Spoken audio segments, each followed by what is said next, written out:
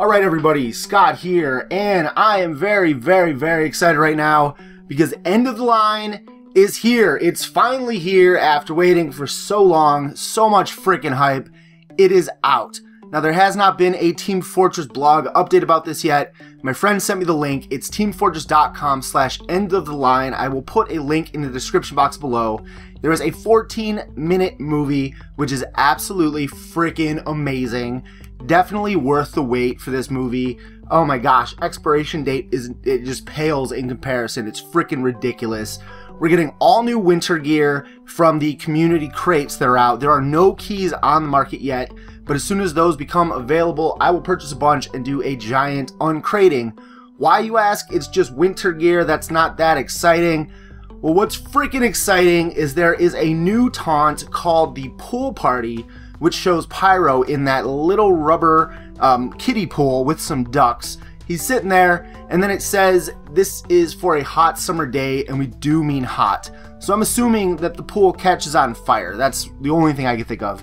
We didn't get a lot of new weapons. We actually only got one, and it looks like it could possibly be a reskin. But the Crossing Guard is here. The Crossing Guard, it is a new melee weapon, and we should all be happy, and yay, thank you, End of the Line update. The Crossing Guard is a railroad crossing melee, but what I'm the most excited for, and I'm actually going to go crazy on crates like a madman, pray to Lord Gaben and hope that I can get a freaking duck unusual. That's right, it says there are new unusuals. I only see 2 effects on this particular picture. I don't know how many are going to be in the game, but as soon as I find out, I will make a video just touching base on the entire update. Like I said, no keys are out yet. This is really it. I mean, just this one page. Definitely go check it out. But there are 2 new unusual effects, and they actually look good. I don't even remember the last time we got new unusual effects that were jaw-dropping, but there's a fucking duck. I mean, come on, that's amazing. And then also you can head over to We Love Fine.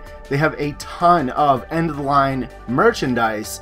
They have a shirt, they have a poster, which I would actually buy, but it's $25. I'm not paying $25 for a poster. That just seems insane to me. But definitely awesome.